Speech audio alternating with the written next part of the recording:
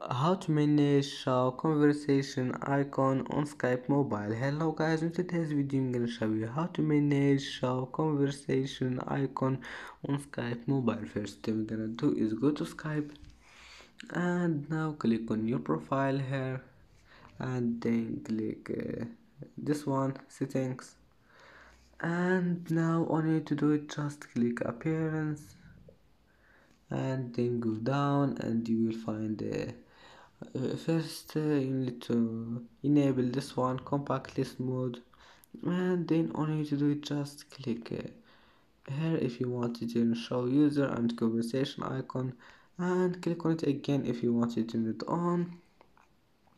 And that's it for today's video. If you like this video, please don't forget like and subscribe, and see you in the next video.